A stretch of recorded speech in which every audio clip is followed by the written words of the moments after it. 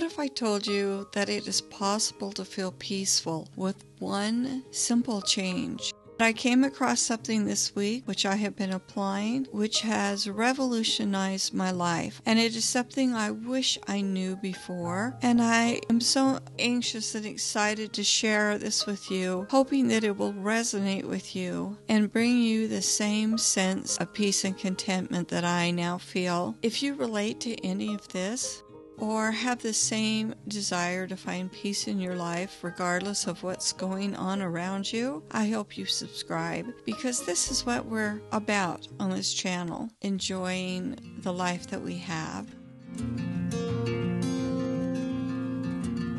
You may know that one of the things that we've been doing is working on decluttering our home in a reasonable, measured way, not willy-nilly giving away everything we have, but being thoughtful about it and recognizing how blessed we are and just looking to open up space to maybe get rid of the things that we acquire too many of. One thing that I do, and I've mentioned this in a previous video, is that I meditate. I learned to do that 3 or 4 years ago, and I use an app called 10%, which is not a religious app, but it teaches you different skills of dealing with your emotions, skills of learning to be present and in the moment and mindful. There are different teachers. One teacher that I really enjoy is named Oren J. Sulfur. He has a calm mannerism about him, which I appreciate. I found a lesson by him where it's about finding happiness, and I was very surprised the first time I listened to it, but it's been meaningful enough I've listened to it 3 times now. Taught some things that I went back and I wrote them down so that I could communicate them properly. He said, discontentment is a feeling of lack. What if you didn't have to be anywhere or do anything? What if you could just be? When we feel discontented, we try to fill ourselves up with media, shopping, activities. Instead of focusing on what you don't have or want, focus on what is already here. Your body, your breathing, your hearing, your sight. What if you began to consider your life as a miraculous gift? One of the most powerful methods of ridding ourselves of discontentment is to believe that we have enough. What we have and are overlooking. What is here in your life right now, that's enough. Say to yourself, I have enough. I have enough clothing. I have enough understanding. I have enough abilities to do what I would like to do. Sometimes we do have places we want more, like more love, more something that we actually need. But right now, we focus on enough and feeling contented.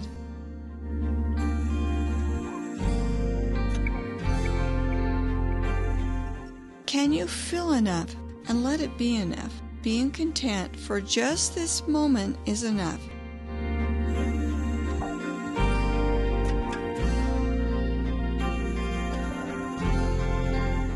That really struck me, the idea of having enough, of being enough. So I decided to try it.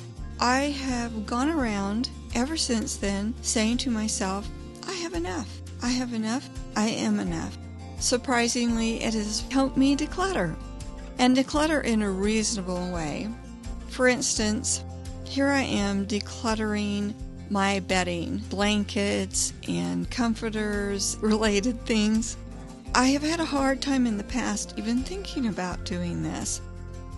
These items took up a big share of a closet that I have by my bedroom, and they were all in these bags.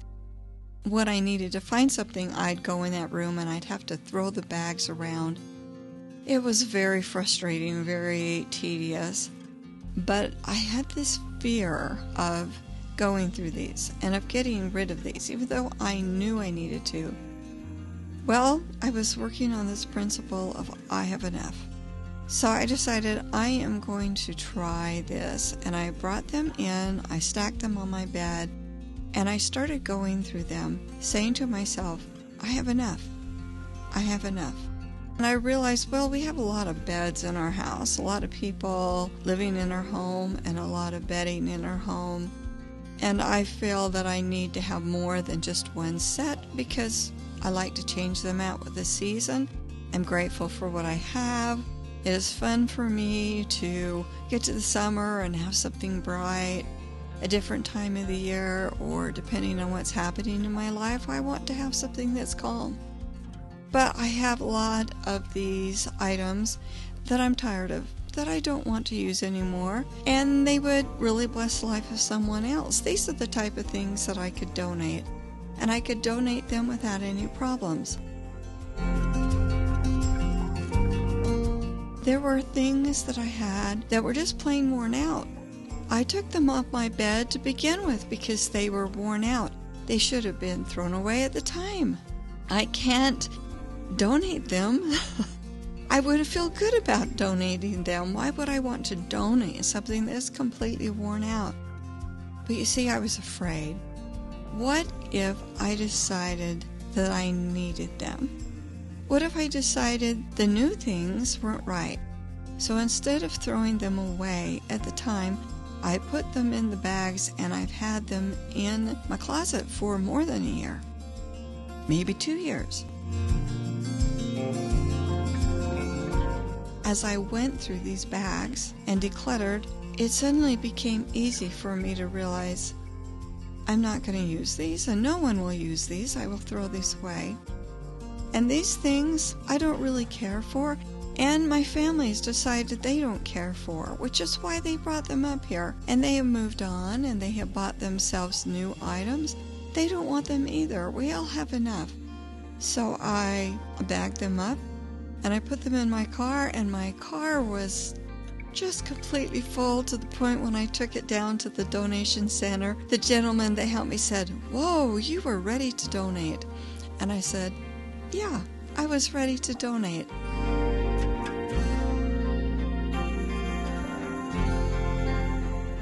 And I had the calmest feeling. I would say it was content. I felt content. Then I got really curious about the word content, because I don't think I've had very many times in my life that I have felt content. And surprisingly, those times of my life were times when we didn't have very much, and sometimes I worried about getting what I needed to feed my family or to clothe them, and yet I felt very content.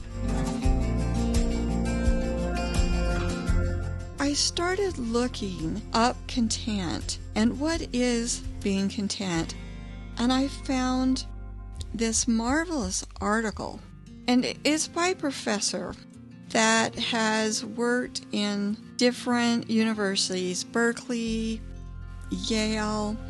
His team was studying emotions, and they were able to go visit this group of former nomads that were high in the Himalayas. And this is a place that no outsider had ever traveled to before, and they made the first contact with them.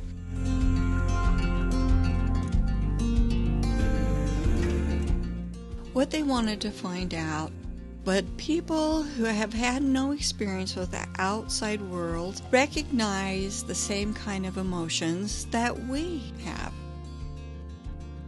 So they went there and they showed them pictures of people who were expressing different emotion. They found out that these people reacted the same, except they used a word that meant contentment. They described it as a state of unconditional wholeness, regardless of what was happening externally. And this word, contentment, and the state of contentment was their highest form and what they really sought. So the professor looked up the Latin root of the word content, which is contentus, which means held together, intact, or whole. It evolved into something that reflects on a person, that describes someone who feels complete. It asks the question, how do you feel inside? How complete are you as a human being?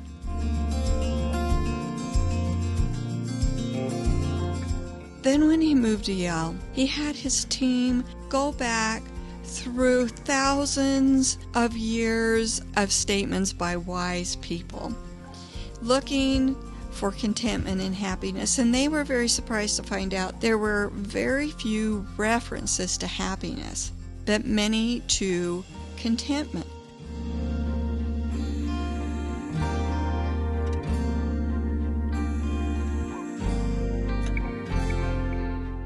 And he said when the dust settled, it emerged that humans have been using two different methods for thousands of years to try to find some method of well-being. And one is something that the West uses, and another is something that the East uses more. So the first method is the more strategy. And that's where people try to find happiness through more money, more power, more stuff, more validation, more success from the world outside of them. It's dependent on things that happen to you or that are around you. The other strategy is the enough strategy. That's where people pay direct attention to what's happening inside of them to find the happiness that they already have. And they describe it as unconditional wholeness, regardless of what is happening externally. If you think about this, your perspective completely shifts. And I realize that I have wanted to be happy, and I have said it in a number of videos on this channel that I want to be happy. We want to be happy. And in the West, that's how we describe it. We want to be happy. And so we have sometimes mistakenly chased happiness by acquiring a lot of things. And then when we've had a lot of things, we've realized, well, we're not really happy. And then we start feeling burdened down by all of these things. We feel that maybe we'll be happier if we get rid of the excess and we create more space in our life. But you see, we're seeking more. Some people do find a sense of contentment. But when you don't have a lot of things, then you have to find something else. And sometimes they find it inside themselves.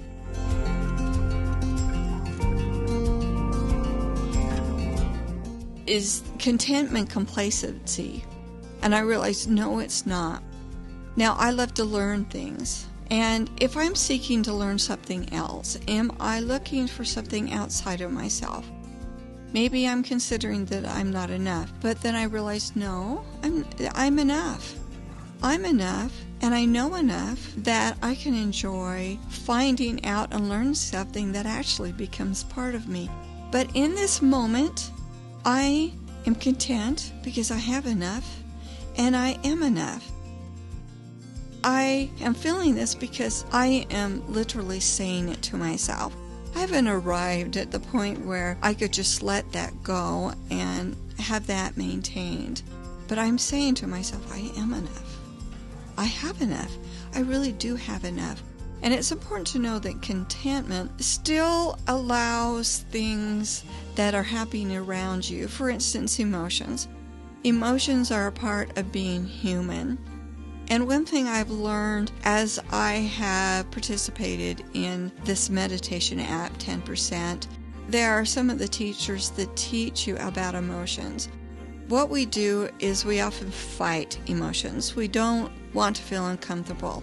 And so if somebody has been rude to us, or we have felt that we aren't being treated fairly, then we get upset, we feel angry, we feel disappointed, maybe we'll feel embarrassed or humiliated or sad because we've lost someone or something, and we don't like those uncomfortable feelings, and so we try to push them away. And ironically, the more we struggle against them and push them away, the more we feel them and the longer they last.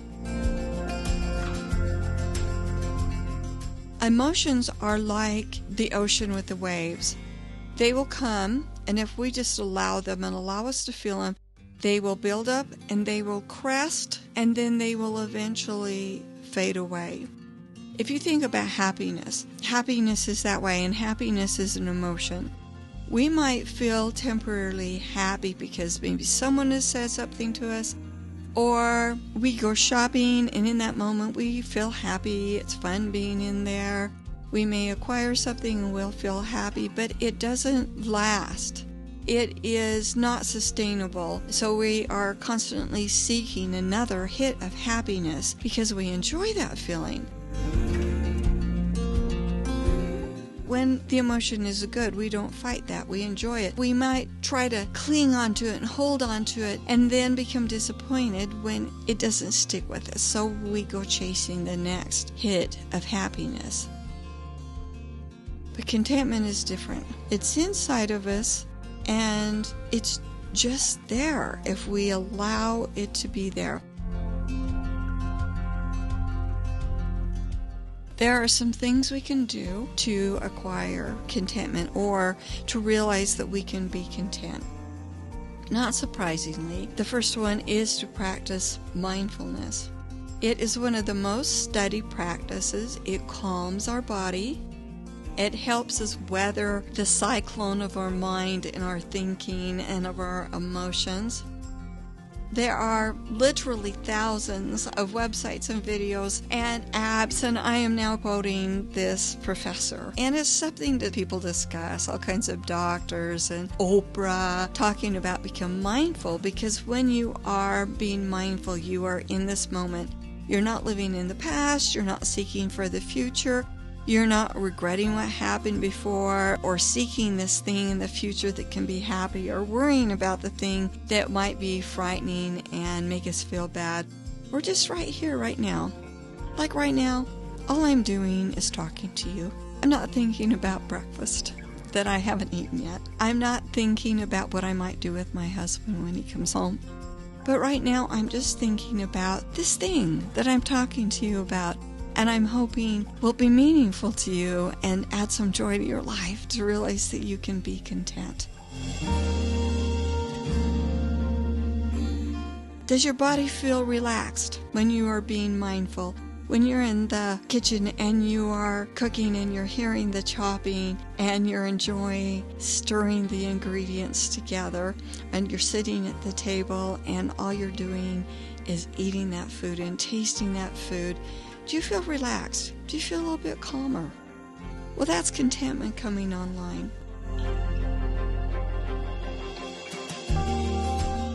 Another thing you need to do is identify the things that you are saying to yourself, even maybe unconsciously, about what is required for you to be happy or content. Like you say, well, when I retire, then I can really relax and enjoy my life. When I purchase this car, then I'm going to be doing well.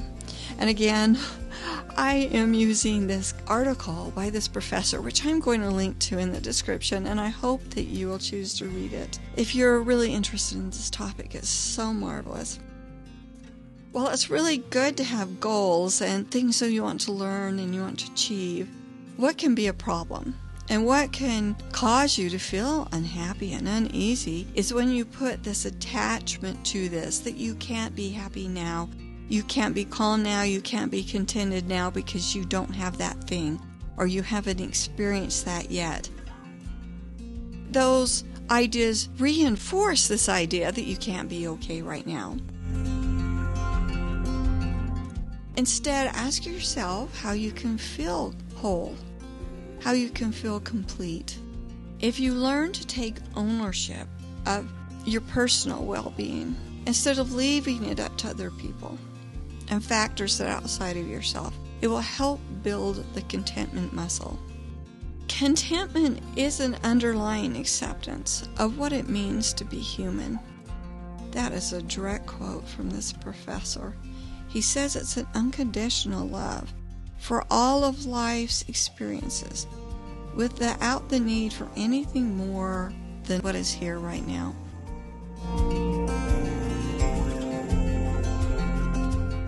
It is amazing to me how telling myself that I'm enough and I have enough has made it easier to let go. And I believe it's going to be a lot easier to go through a certain category of items I have that have things that I kind of collected and things that I inherited. I'll be able to ask myself questions and really be able to say what is enough and what is the enough point for me. I've been through some different stages on this journey to find peace, and I made a video about some things I discovered that have really helped me, and I'm going to link to that right here. I hope I hear from you, and I hope I see you next time. Bye.